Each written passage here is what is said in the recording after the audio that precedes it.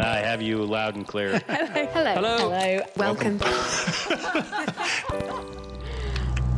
Science. And that is to say, physics, medicine, nature, or space, time, the brain, life, the universe. Hello, welcome to The Naked Scientist. This is the show where we bring you the latest breakthroughs in science and technology with me, Chris Smith, and with Adam Murphy. This week we are breaking codes and cooking up ciphers. We're looking at the world of cryptography. Coming up, Cold War spy rings and can you make an unbreakable code? And in the news, seagulls and superbugs and why it's harder to keep the weight off as you get older. The Naked Scientist podcast is powered by ukfast.co.uk.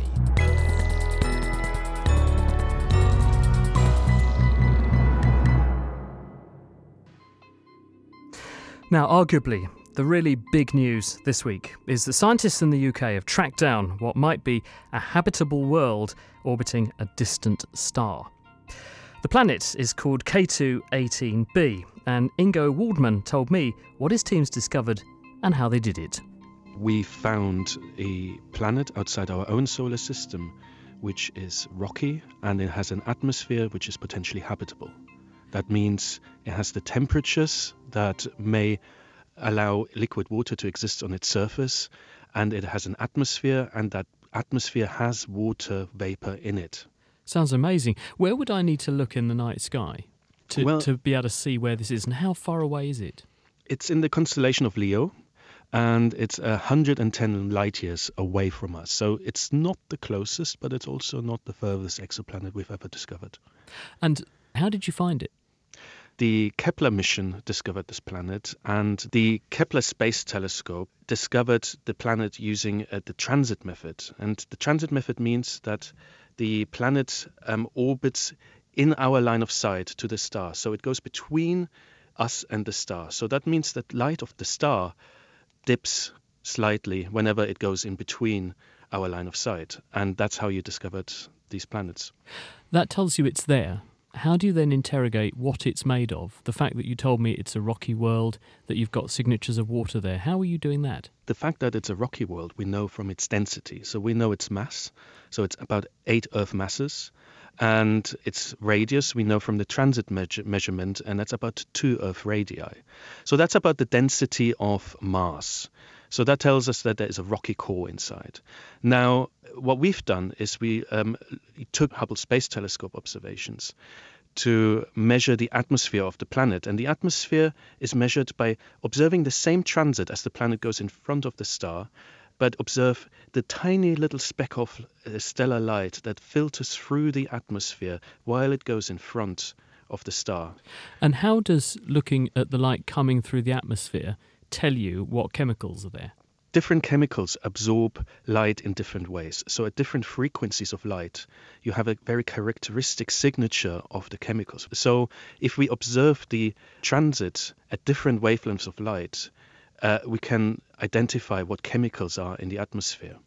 And when you tot up what you see, what is the recipe for the atmosphere of this distant world? Well, so far we've discovered water only. So we've discovered that there is an atmosphere around this planet, which is a world first. So this is really exciting because we had never discovered an atmosphere around a habitable planet. And so far we've only seen water because the Hubble Space Telescope is only sensitive to the water feature. And there are probably going to be more molecules, such as methane, acetylene, ammonia, and so on and so forth. But we're just not quite sensitive to that yet. And how do you know the temperature? Because you're saying it's a habitable world. What would it be like on that planet? So the temperature you can quite easily calculate from the distance of the planet from the star. So the planet orbits its star, and it's a small red star, in 33 days. So every Earth month is a year on Kepler-18b. That means that the radiation on the surface of that planet is just enough to keep water liquid. So the surface conditions are probably okay, but we don't actually know what the surface is like at the moment. It could be a water world, or it could be entirely barren and rocky. Given you've got this set of findings, you now have a relatively small planet, quite similar to our own, with evidence of water. How does this shift the balance of probability that when we look out into the universe, that there are other worlds probably like our own out there? Well, I mean, that's the exciting bit, right? So this is hopefully only the first of many to be found in the next couple of years. What about the thing that I guarantee everyone listening to this is going to be thinking, well, if there's a habitable planet out there, could it be inhabited?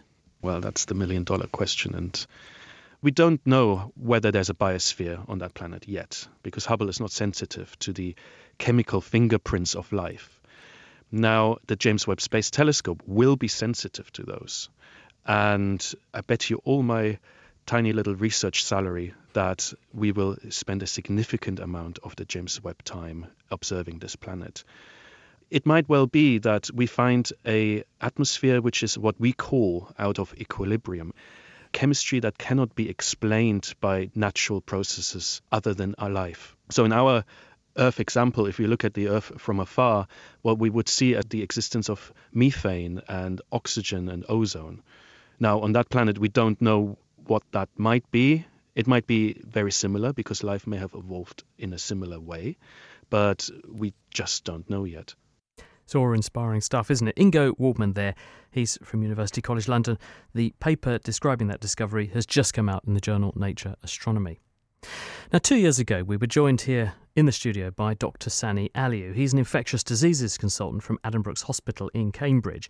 And he was here because he was about to embark on a secondment to Nigeria. And he was going to go there to study HIV. Now, Nigeria is one of the world's most populous countries. It's also got one of the world's highest burdens of HIV disease. In his role as Director General of the National Agency for the Control of AIDS in Nigeria, Sani set up and ran the largest HIV-specific survey ever conducted. He's now returned and has come in to report on what his survey showed. So first, Sani, why is counting cases of HIV helpful? Well, it's important because HIV, as we know, is an epidemic. You need to know the numbers in order to know how much resources you need to put in. You also need to know the numbers in order to define where the location is, what the population risks are, etc. In other words, for you to have impact both in terms of testing and putting people on treatment, you need to have an idea of the data. Data is what drives programming. And that's why it's so critical to have a survey that's accurate, that's good, and that can allow us to invest money properly. Now, surely this study didn't cost nothing, so wouldn't it have been better to buy, say, anti-HIV medication with that instead of this? Well, in the first instance, you need to identify people living with HIV first before you buy the HIV drugs and put them on treatment. And the only way you can do that is knowing where to target. In other words, hotspots. And what surveys do is they allow us to identify the main risk factors within a population, what we call a population location approach. So the population that's most likely to have HIV, and then allows us to know exactly where to put our resources in. So in other words, you'll be throwing good money after bad money if you don't know what you're targeting. In fact, the Nigeria program was a typical example. The US government have spent more than $4.5 billion on HIV in Nigeria over the last 15 years. Global Fund more than $1.5 billion. But despite that, we're still pretty far off from identifying people living with HIV. Sani, it's soon going to be 40 years since we first discovered the virus that causes HIV/AIDS. Why is it only now you're collecting this sort of data in Nigeria? And why just focus on Nigeria? Why not the whole world? So, as you said earlier on, Nigeria has a very large population, about 200 million people. And before we did our survey, the estimates in terms of HIV burden was about we estimated about 3.2 to 3.4 million people were living with HIV, which made Nigeria have the second largest HIV burden in the world. I mean, that's 1 in 10 of the world's HIV patients. Exactly. So, if you're really talking about epidemic control, you cannot have epidemic control without getting on top of the HIV problem in Nigeria. This is the first time that money has been invested properly in a survey to define the problem, because I think our own partners realize that they can continue chasing cases, testing thousands, hundreds of thousands of people to get a few positives. We need to be able to test a few hundreds in order to get positives so that we can put money, we can have the greatest impact when it comes to our investment. So what did this study actually find then at the other end? In summary, we had 3 or 4 findings. First of all, the burden of HIV, the prevalence of HIV turned out to be half of what was initially expected. So we estimate about 1.9 million people are living with HIV in Nigeria now, instead of the 3.2, 3.4 million initially. So the prevalence went down from 2.8% to 1.4% for ages 15 to 49. So that's huge. Secondly, we realized that there were a lot more women having HIV than men, although globally that's the case. But what was even more significant was that young women were at least 3 times more likely to have HIV than young men of the same age group. Does this mean you can strategically target better? If you know that now, you can go in and target certain demographics, certain groups, certain geographies much more specifically than we could before. So before it's just a blanket bomb approach. We've got a problem with HIV in Nigeria and countries like it. Now you've got this data, you can be much more strategic. Absolutely. So I'll give you an example. In the northwest of Nigeria, the HIV prevalence was 0.6%. In the south, it was 3.1%, 5-fold. So really where we should be investing, where we should be putting money, is where we have the problem. So in the past, we've been putting money mostly in the North Central, and we've saturated the North Central, as was seen by the population level virological suppression rates, which were pretty good. They were more than 60% in the North Central. But in other parts of the country, particularly the South, the numbers were so low in terms of the number of people on treatment and virologically suppressed. And if you're virologically suppressed, you do not transmit the virus. That's the best way to cut the epidemic, really. So in a way, this has allowed us to identify the areas, the location, identified the people that are most at risk, and put more resources in. In fact, the US government in March, we had a meeting in Johannesburg, and they have put forward money to put 500,000 Nigerians on treatment between now and the end of December 2020. So if that trend continues as a public health threat, HIV will cease to be a public health threat in Nigeria. And it's simply because of the value of the survey we've had. But just very briefly, 30 seconds, why should someone who doesn't live in Nigeria care about what you've found? Why is this important? From a human angle, it's important that we make sure that those that do not have the money to be able to have treatment are provided with that opportunity. The only reason why we have about 1.1 million Nigerians on treatment is because they have been on treatment for a while. If today that treatment is taken away, most of them will be dead within 5 years. In fact, we looked at the burden of the HIV epidemic in Nigeria. Without a HIV program in Nigeria, we would have had at least 1.5 million more people dead, and we would have had at least 5 million Nigerians infected with the virus by now. Sani Aliyu, thank you very much for that. Hi, my name's Phil Sansom, and I want to tell you about a very special Naked Scientist podcast. Are you the kind of person who's made up of cells? Do those cells contain the genetic code for everything about you? If so, then Naked Genetics is the show for you. Each month we're telling scientific detective stories and voyaging across the wild oceans of DNA. From sequencing a dog Bruce, biscuit, to tearing apart a flower. Oh boy, you've taken all the parts off. Well, that one I messed up, so that shows you how good he had to get at this. To drinking a bunch of gin. Very refreshing. You don't want to miss out. Subscribe to Naked Genetics wherever you get your podcasts. Still to come here on The Naked Scientists, seagulls and superbugs, and is your beard dirtier than a dog? Well, while you ponder that, ponder this. Regrettably, as we get older, it seems to get harder and harder to stop yourself piling on the pounds. Well, now a study that used the fallout from historic nuclear bomb tests to measure the rates at which people burn fat has enabled biologists in Sweden to confirm this really is a fact. You do gain weight as you get older, and it isn't your fault. Everyone's rate of burning fat drops with age, and Phil Sansom heard why from Kirsty Spalding. We decrease the rate at which we burn fat as we age. It's quite a simple message. If you don't adjust how much you eat over the lifespan, you will gain weight. We followed people for up to 16 years, and roughly over a 13-year period, those people that didn't adjust the amount of food they ate, they went up roughly by about 20% in their body weight. What's surprising about that? I don't think it's particularly surprising. I think it's just that it's the first time it's been scientifically proven. In this study, we were actually able to take a biopsy from a person at the beginning of the study and then later take another biopsy.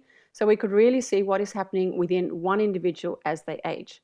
The tricky thing to measure here is the rate that your body turns over fat cells, burns old ones and makes new ones. When she does a biopsy, Kirsty needs to figure out how old the cells are that she's looking at.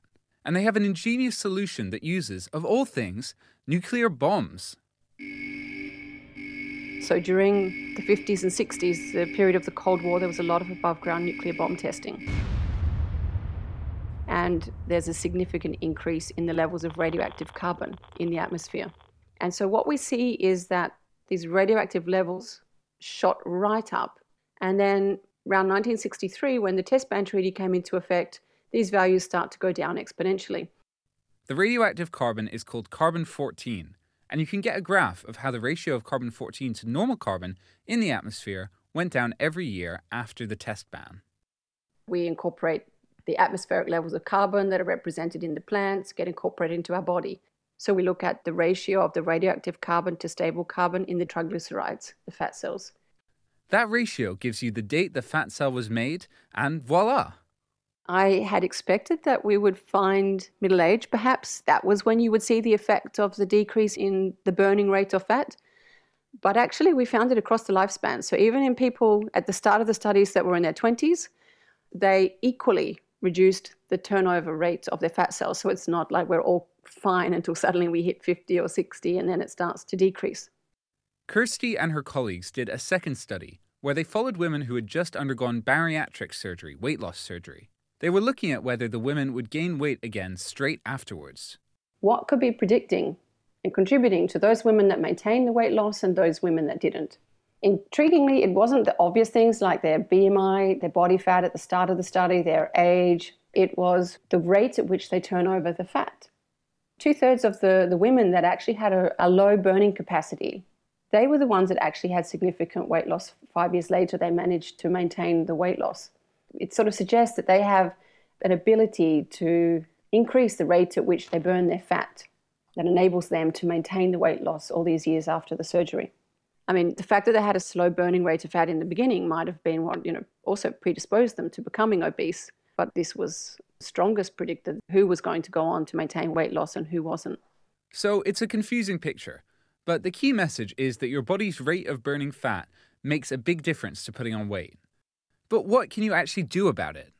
The old mantra that no one really wants to hear, or they want the magic answer, is exercise.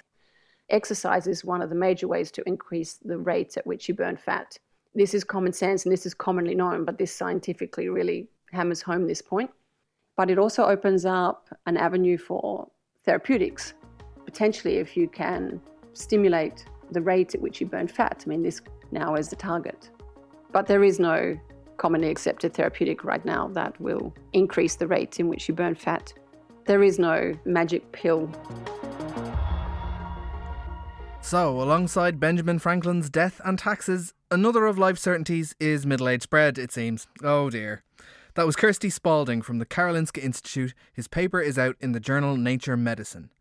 Now, recently we were advised that, to stop a seagull stealing our chips and ice creams at the seaside, we should just stare at them. But a recent study also revealed that gulls are making off with something else much more serious. And this is something that staring isn't going to stop. They're picking up our superbugs. In Australia, 1 in 5 seagulls studied was harbouring antibiotic-resistant human bacteria. I went to see the scientist behind the study.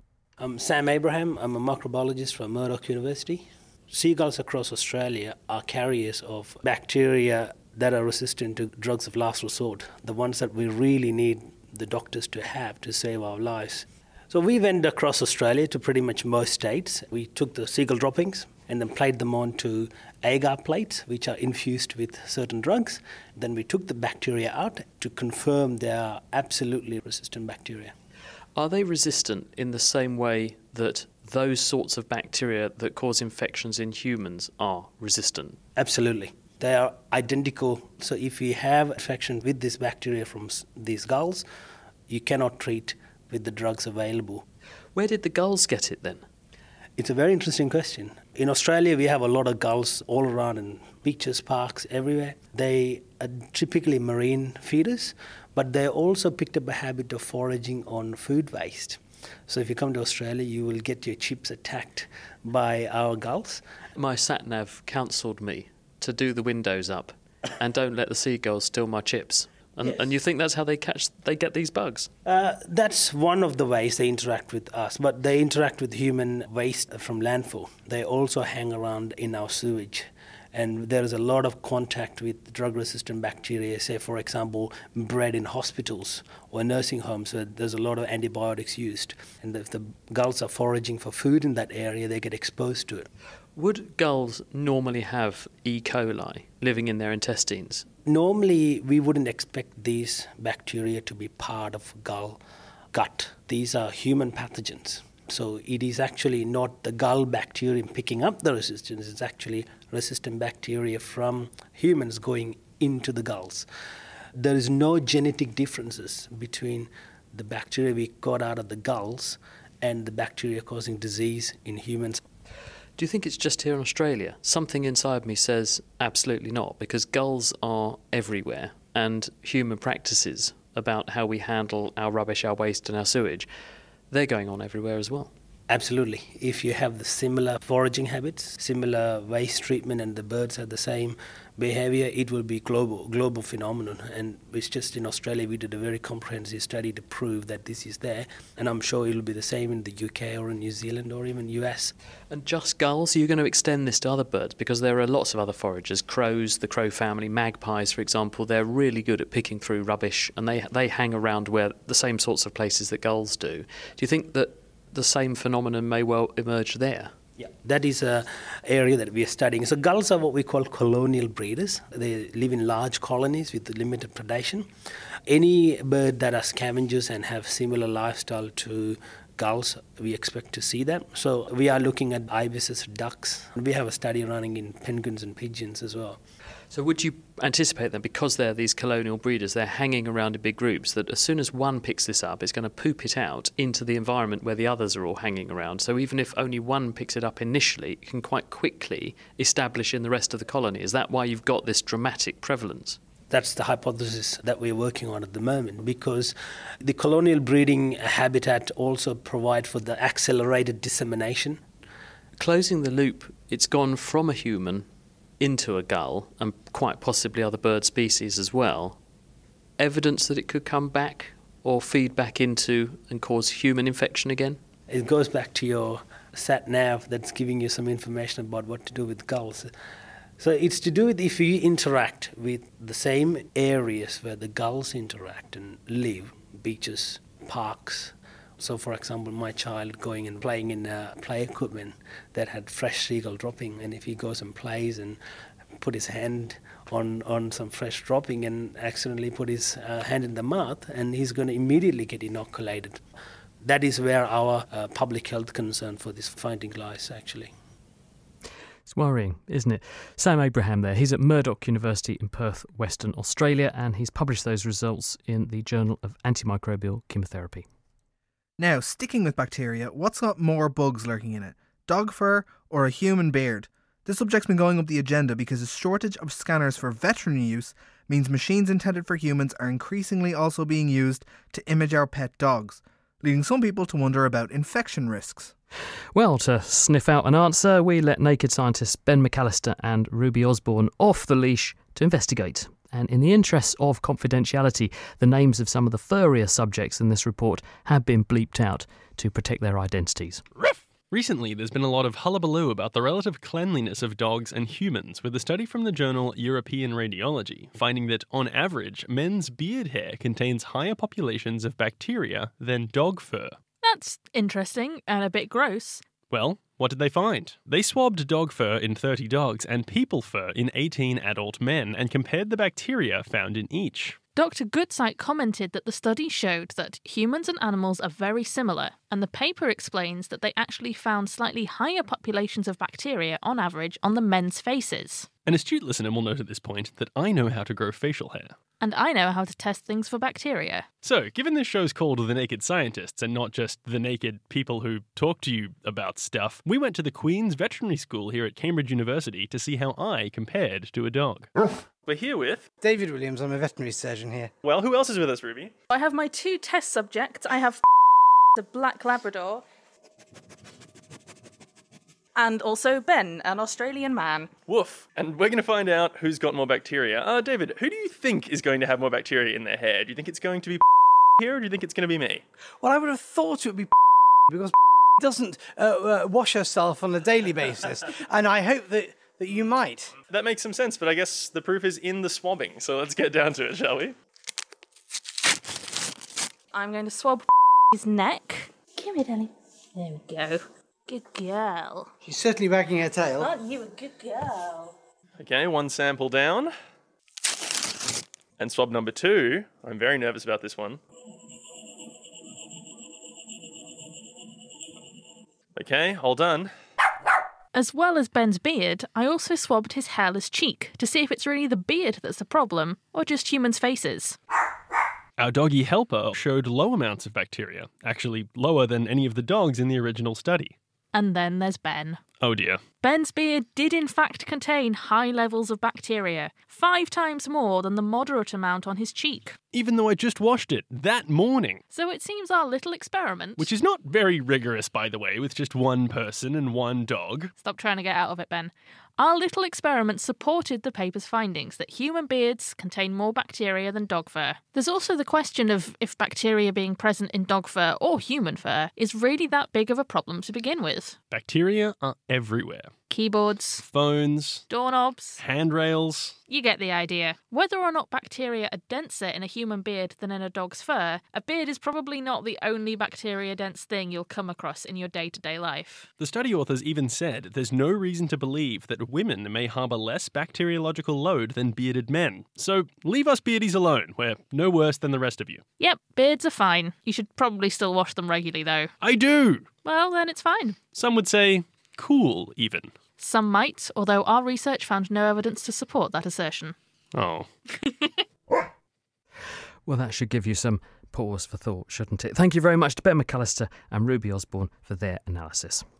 Now it's time for the mailbox. This is the part of the show where we read out your correspondence. So Mark Jacobson is pondering how a tank can move forward on its continuous track. Chris, what do you think? Right, well, this is very similar to the way that a digger on tracks actually moves. Inside those tracks, there's a cog on each end of the digger, and that cog engages with a groove on the underside of the track. And as the cog moves around, in the same way as a bicycle crank moves a bicycle chain, it actually advances the track.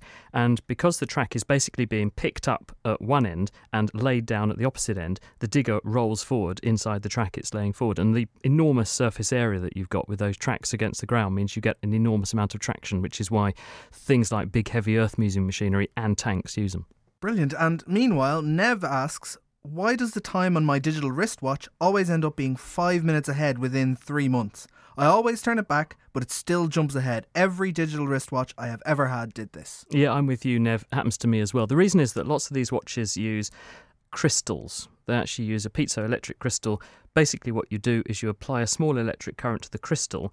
The crystal is very finely shaped so that it vibrates when you put the electricity in, and it vibrates a bit like a miniature tuning fork, and it does it usually in those crystals 32,768 times a second, which means you can use that to work out roughly how fast the watch is ticking, but it does that at a certain speed which is determined by the temperature. And if you warm the watch up, it will vibrate a bit faster. If you cool it down, it will vibrate a bit slower. And because most people's watches are not very well insulated and they're not at a constant temperature, there's a wandering of that vibrational frequency of the crystal, so the watch timekeeping wanders. Really high quality watches and timepieces do two things. One, they insulate the crystal to stop the temperature variations happening so much, and also they incorporate machinery to correct for temperature variation. But cheap watches like your £2.50 one you get from a Christmas cracker don't do that, so you just have to put up with the fact you're going to be either very early or very late for your meeting pretty quickly. Thanks for that, Chris. And all the stories covered this week are on our website alongside references at thenakedscientists.com. And if you'd like to leave us a review to tell us what you think of the programme and give us some feedback, please do that on whatever podcast platform you're using. And also, if you have a question for the programme for us to consider in the mailbox, you can send that in. It's chris@thenakedscientists.com. The Naked Scientists podcast is produced in association with Spitfire, cost-effective voice, internet and IP engineering services for UK businesses. Find out how Spitfire can empower your company at spitfire.co.uk. Music Music in the programme is sponsored by Epidemic Sound, perfect music for your audio and video productions. You're listening to The Naked Scientists with Chris Smith and with Adam Murphy. And this week we're going undercover to explore the science of spycraft, codes and encryption. First up, we're winding back the clock to look at one of the most famous code-breaking endeavours, the effort to crack the Enigma code. Now with us is mathematician James Grime. You've actually got one of these, haven't you? Yeah, well, I look after one, yes, I can say that. So what does it actually look like? So what people should imagine is it looks like a typewriter. Try to imagine an old-fashioned 1930s typewriter, but it doesn't print on paper. It's got two sets of letters, so when you type your message, actually your code lights up on the second set of letters. Inside the machine are three wheels, which are called rotors, and those rotors move. There's a fast rotor, a middle rotor, and a slow-moving rotor, kind of like hands on a clock, like it's a minute hand, hour hand, second hand. It's the same action. And then at the front of the machine is something called the plug board. And the plug board is just a set of wires, and if I move those wires around, it's going to change the code as well. So that's an extra level of scrambling at the front of the machine. Thank you very much, James. And more from James in just a second. He'll be back. But having set the scene and described to you what the Enigma machine is like, now we're going to hear how Adam got on when he went to the Science Museum down in London, where he spoke to Elizabeth Bruton, who's the curator of a brand new exhibition down there all about cryptography and the Enigma code. Cryptography, or hiding information so no one can see it, has a long and storied history. From ancient times right up to today, people have wanted to hide their sensitive data. One of the most famous cases of this was in World War II and the German Enigma code. So we're in an area that looks a little bit like a Bletchley Park hut during the Second World War. That's the centre for British code breaking in the lead up to and indeed during the Second World War. And the initial display relates to the Polish contribution to cryptography and indeed to breaking the Enigma cipher system used by the German military before and indeed during the Second World War. So one of the rarest objects we have on display, and one we're truly honoured to have here, is an Enigma copy or an Enigma double loaned to the Science Museum for the duration of the exhibition by the Pilsudski Institute. Now, from sort of the early 1930s onwards, Polish cryptographers and mathematicians were able to intercept field messages sent by the German military using the Enigma cipher system. They'd also had a copy of the civilian version, and through this and some, I suppose the best way of describing it, some skullduggery in terms of describing the parts, they were able to essentially reverse engineer a German military Enigma cipher machine, having never actually seen one. They produced a design which they built from sort of the late 1930s through to the 1940s, when they transferred themselves from Poland to France after the fall of Poland in late 1939. And this is the very machine we have on display. Fewer than 100 were made before and during the Second World War, and as far as we know, only 2 have survived, and we have one on display here. So the British weren't the first to take a shot at breaking Enigma. But what was Enigma and how did it work? And what some people may not know is that Enigma was first and foremost a civilian system designed to keep radio traffic of banks and post offices and other commercial ventures secure. It was purchased by the German military in the late 1920s, and from there on the civilian version was no longer sold, and the more complex military version, which had a plug board, which significantly increased the number of options and therefore complexities of possible settings, was used as the main field communication systems across all 3 branches of the German military from the late 1920s through to the end of the Second World War. Those who worked with it believed that it was unbreakable and that there was millions of billions of possible combinations, and in order to try out every single possible settings, bearing in mind the settings changed daily, so it wasn't that you had forever, it would have taken more than the lifetime of the universe if you did it manually. And indeed that is the case, but there was a number of weaknesses of the Enigma cipher system. For example, it couldn't encrypt a letter as itself, so A would never be encrypted as A. You could produce these cribs, which is where you made a very educated guess as to some feature of the message, whether it was the opening thing, for example, maybe someone opened or finished a message with Heil Hitler, or it could be a weather report which had a very standard form. So if you knew the form of the weather report and the weather as it was at that particular location, then you could make a very educated guess as the content, and if you know what the decrypted version of it's going to be, you can essentially map the encrypted onto the decrypted to try and make a educated guess as to the key, the different settings of the rotors and plug boards and so on that it was set to. But it was a race against time because you had essentially 24 hours before the key setting changed and you're almost back to square one. What was the answer then? What was the Enigma antidote? The British used a system called BOMBE, B-O-M-B-E, based on a manual version developed by the Poles, and essentially it tried a number of possible key settings until it found a possible version that didn't sort of clash with their thought of what an encrypted to decrypted letter was. Then they would stop, they would check that with an adapted British TypeX machine, that is the British cipher machine, see if a message was produced in comprehensible German. If it was, then they'd found the key setting for that particular network for that particular day. If it wasn't, then they would go back again and try again until they found the key settings. And we'll be back with Elizabeth a little while later on to see how encryption advanced through the years. First of all, let's take a look at the maths and a bit more of the history of this, because remember, with us is mathematician James Grime, also the proud custodian of an Enigma machine. I didn't realise until I listened to what Elizabeth was saying that the Poles actually invented a way of decrypting these things without ever having seen the machine itself. I know, and people don't know that, and people should know this. Have you seen one? Because you work on this Yes, stuff. yeah. So the Polish double, which is where they reconstructed what an Enigma machine must be, they had one at the Polish Institute, and I did do some work with the Polish Institute a few years ago. I did a talk at the Polish Embassy about the Polish mathematicians. How did they do what they did at Bletchley Park then? How did that bomb technique that she mentions work in order to crack that code? And what was the nature of the code that made it so hard to actually grapple with? Okay, so there's two things that make Enigma difficult. First of all, there are lots of combinations. So I think we talked about there's lots of combinations, too many to check. But the other thing that makes it very difficult is the moving wheels. Now, inside because at the simplest level, it's just substituting one letter for another, isn't it? But is it? You're saying it's moving wheels. Is that because the substitution isn't the same every time? It's not exactly. Today A is E and tomorrow A is Z. Is actually right now A is E, but next turn of the wheel it's going to be D or something. You've got it exactly right. So when the wheels turn, each letter of the message is being sent with a different code, essentially, which makes traditional code breaking techniques impossible. So how did the Bletchley Park team attack that? Yeah, so what they were doing when they built these large bomb machines, what it was doing, it was a process of elimination. So actually it was trying to work out the plug board, if I can tell you the truth, that's the little wiring at the front. And it was trying to work that out. If it found it was impossible, it would move on to another position. And if it's impossible, it would reject, and it would reject, and it would reject. And this process of elimination was actually faster. So whatever you can't reject must therefore be the correct answer.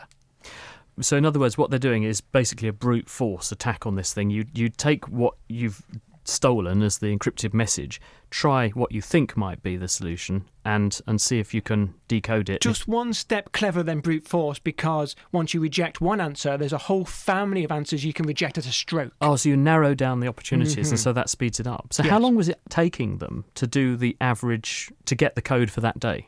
So on a good day, you could check all your positions and find the correct setting in 20 minutes. Right, but then obviously the work began because then you've got to feed all of the messages you have intercepted in using that code and break them for that day. Yeah, and what the code breakers at Bletchley could do is they could be reading these messages, these secret messages from the German army before the Germans had a chance to decode what they said. It's amazing you can do that. And how does everyone know what the settings will be for each day? Was that published somewhere so the German army knew what settings to use for what date? Yeah, so the Germans were given a key sheet, a large sheet of paper, and for each day of the month, it told you how to set the machine for that day. Nice little story. The Navy would write those on blotting paper. So if your ship gets torpedoed and wet, that would wash away. That's how you keep the secrets of those code books. Now, people thought this was unbreakable. Obviously, it wasn't, because the clever people in Poland and also at Bletchley Park did suss it out and they got to the bottom of it. Is it possible, mathematically though, James, to make codes that are not unbreakable? Yeah, there is such a thing as an unbreakable code. So that is called a one-time pad cipher. And it's not that difficult to explain. I could explain it now. So you might have tried as a child a shift code, where you shift the alphabet across. You might shift it 3 across or 4 across. So do you mean every time I should write A, I write C or D or Exactly, something? yeah. So if you shift it 1, A would become B, and a B would become a C. Now, there are 26 possible ways we could shift the alphabet. Now, a one-time pad does the same idea, but it uses a different shift for each letter of the message. So that's what Enigma does, isn't it? Exactly, that's what it has in common with Enigma. Now, if you do that, me and my friend, we have to share that sequence of shifts.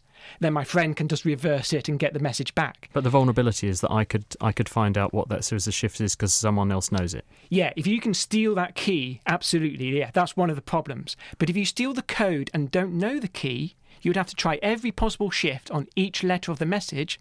What you get is every possible decryption. What you're doing is taking each letter of the message and you're allowed to shift it as many places as you want. Now, if you don't know and you just try every possibility, you could will make get it say every anything. Possible message. Oh, that would be nasty, wouldn't it? Is anyone actually using that? Is that in industrial I use? have heard that it is something that is used between the President of Russia and the President of America. I can't believe Trump and Putin are sat there doing their one-time pad ciphers, but it is something I've heard. But it is slightly impractical as a code. The closer we can get to that idea in principle, though, the closer we are to an unbreakable code. And did you have a code as a kid? Because, I mean, people like Samuel Pepys wrote his diary in code. Julius Caesar wrote in code. Did you have a secret James Grime code as a kid? I did. I used to write my words backwards and put a Z at the end. And I thought, no one will ever be able to break my secret code. And? Of course, no one did. No one cared. So it was more unimportance than data impenetrability that was your vulnerability. James, thank you very much indeed. That's James Grime, mathematician at the University of Cambridge.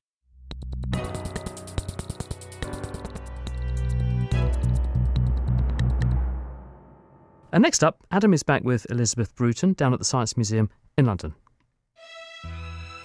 Spycraft and encryption moved on after World War II, and eventually we landed in the James Bond Cold War era world of spycraft, with spies around every corner and hidden messages shrunken down on tiny pieces of microfilm. But how ridiculous is that, really? The Portland spy ring was one of the most successful Soviet spy rings in Britain during the Cold War. It consisted of 5 people, but the 2 people we were particularly interested in were Helen and Peter Kroger. They were ostensibly a Canadian couple living in Ruislip in North London, that well-known centre for spying. He was an antiquarian bookseller, she was a housewife, but they were actually American communists spying on behalf of Soviet Russia. They were using powerful radio sets and microdots, that is where you photograph a document or image and you shrink it down to the size of a full stop so you can send it in books and letters and so on. And they were using those to send top secret naval documents back to Soviet Russia, particularly relating to Britain's nuclear submarine program. The spy ring was detected and then arrested in January 1961. All 5 members were imprisoned. All of their homes and other locations were searched for the spycraft that they were using. And we have a number of the examples on display. We have their radio set, which they would have used to communicate with Soviet Russia. You still have to hide, though. Keep your top secret Soviet spy ring under the radar, so to speak. How would you go about keeping yourself secure?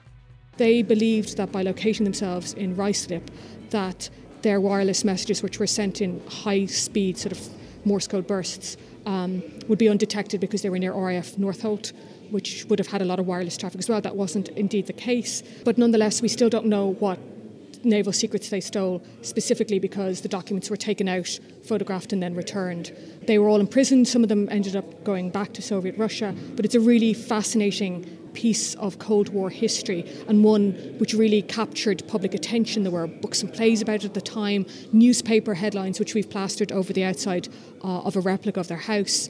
One, for example, Villa was wireless station for aspiring. It just really captured people's public sort of attention and sort of concerns about what spycraft is available and can you trust people to be who they say they are. How would you even know where to look on a document like this if you got your hands on it, though? They would have hidden it in books or letters that would have gone on a circuitous route back to Soviet Russia, and they would have sent wireless messages in advance telling people in Russia where to look and where to find it. And that would mean the letters could be as innocuous as you like, the message hidden in a full stop. Yeah, so, the letter or the books could have been anything. And since Peter Kroger was an antiquarian bookseller, it was quite par for the course for him to be sending books out to all over the world. That's the Cold War, though. That's a long time ago.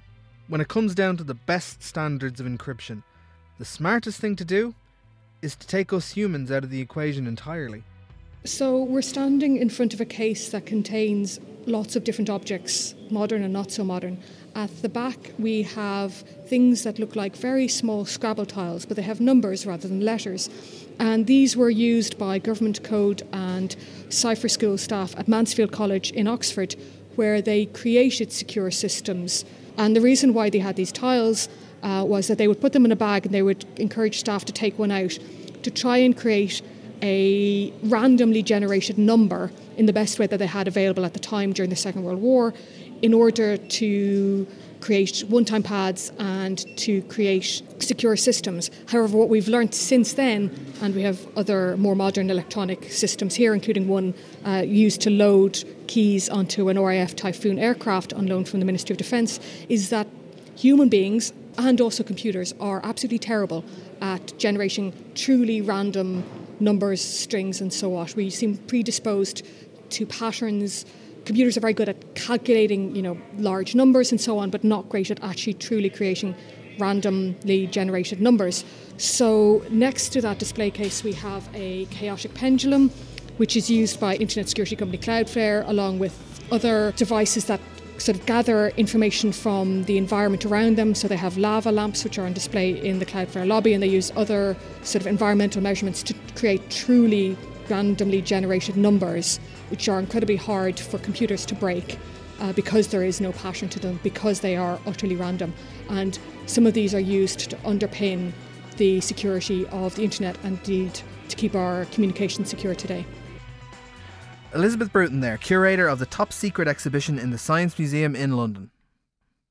Well, to consider how we keep modern technologies secure today, we're joined by Cambridge University computer scientist Marcus Kuhn. So, Marcus, do they really use a lava lamp to generate random numbers like that? Not really. The lava lamp is a bit of a PR gag, but it does illustrate that there is a problem that computers have. Computers are very deterministic devices. They do, each time you ask them something, to do exactly the same thing. So it's actually a problem. How do you cause a computer to generate a random number? If, for example, you have devices that come off the end of a production line, there have been problems with things like internet routers, Internet of Things devices that had actually quite a lot of similar keys. I'm with you. So, when you build a security camera thing that's on a production line, the flaws in whatever the system are that makes it choose its secret number, that flaw is going to make all of them make a similar mistake, choosing similar numbers that make them more crackable. There have been studies where people scanned the secret keys used by millions of internet cameras, and they did find thousands that actually used the same key for that reason, because the manufacturer didn't have a lava lamp or some other secure mechanism to create the random number as well. So how do they then get around this? What are they using? So mouse movements are pretty good. You can't. You're telling me on a production line there's a bunch of people wiggling a mouse like that? On a production line, if it's a microprocessor that goes into one of these routers, Internet of Things, the most modern ones actually have a special hardware random number generator on the chip, and what they normally use is a noisy amplifier. So they build deliberately a bad amplifier and like a microphone input, and then they just sample the noise that comes out of that analog electronic amplifier for a second or so. That makes the random noise. That's the randomness, yes. In recent years, there's been a really big shift towards encrypted connections on the internet. So when you go onto Facebook or you go onto your email, nowadays we're looking for HTTPS and a little padlock icon. What does that actually mean? So there's three things going on that the HTTPS protocol does. It encrypts your connection. It provides you with confidentiality. So if someone taps your phone line, they can't actually see what you're doing on the network. It protects the integrity of the connection. So it prevents someone to modify the data, and it protects the authenticity of the connection. So, for example, if you go to the website of your bank, you can be assured that this is actually the genuine bank's website and it's not the mafia having copied the bank website and redirected your traffic to it in order to steal your password.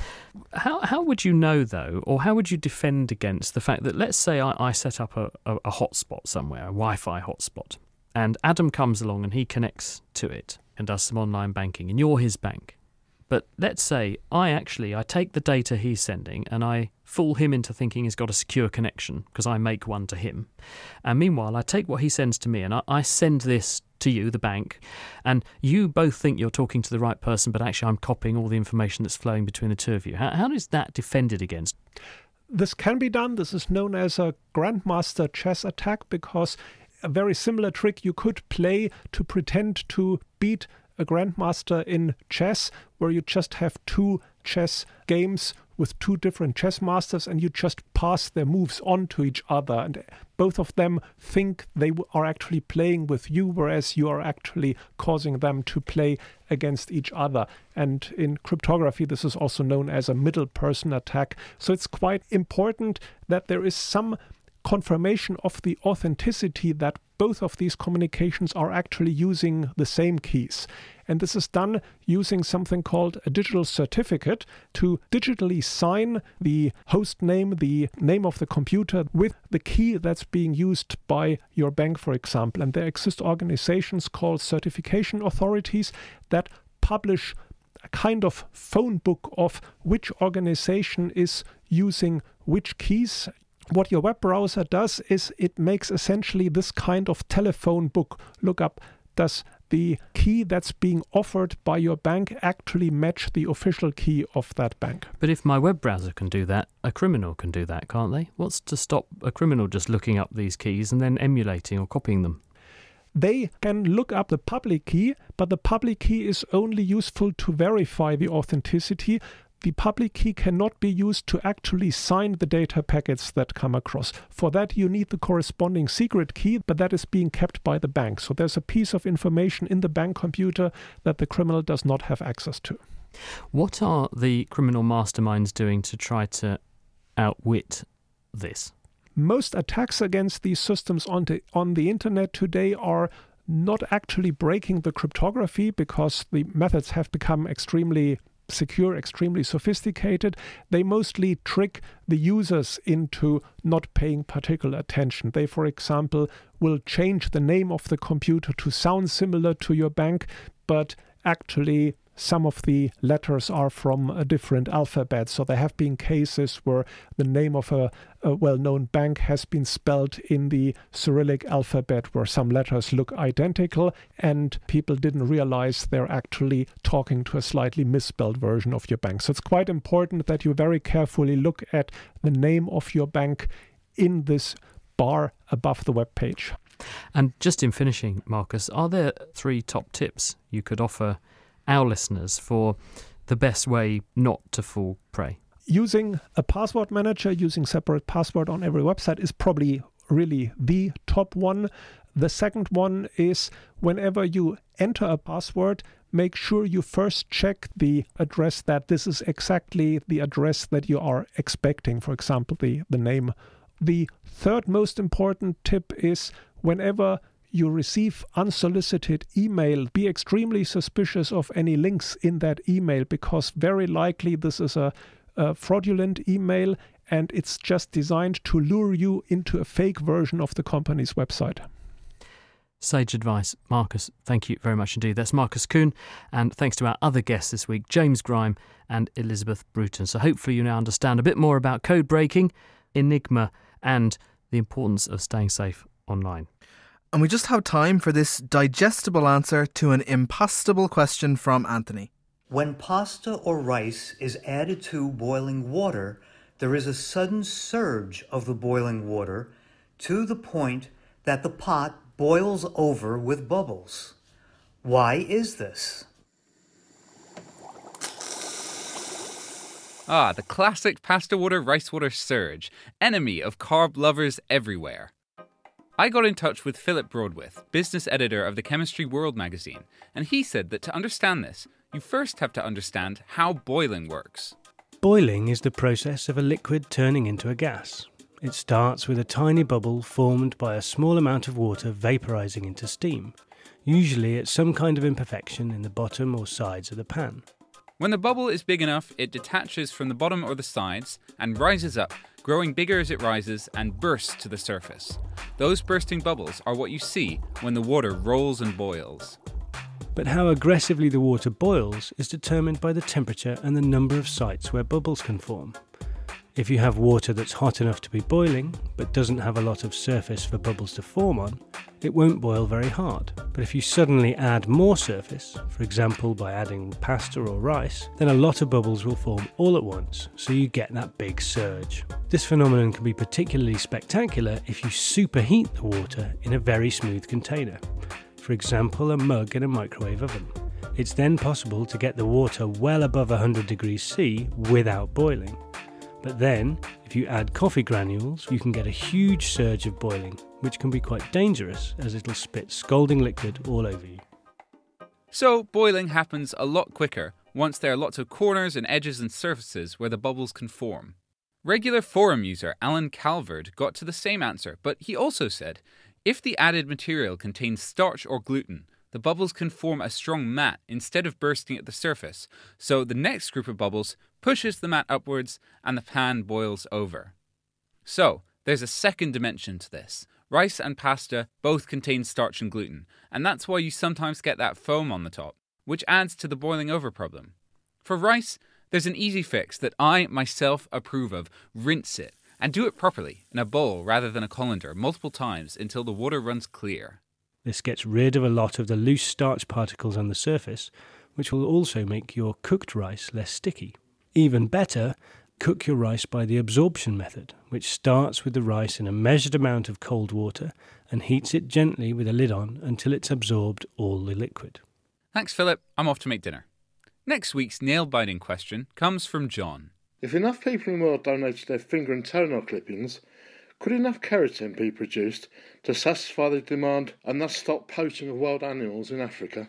So what do you think? You can email chris@thenakedscientists.com, find us on Facebook, tweet @NakedScientists, or join in the debate on the forum, thenakedscientists.com/forum. And that's where we must leave it this week. Do join us next time, though, when we're going to be getting crystal clear all about the world of glass, finding out how to make it, where stained glass comes from, and how to make it bulletproof. So join us next week to find out. The Naked Scientist comes to you from Cambridge University and it's supported by the EPSRC and Rolls-Royce. I'm Chris Smith and thank you at home very much for listening. Goodbye.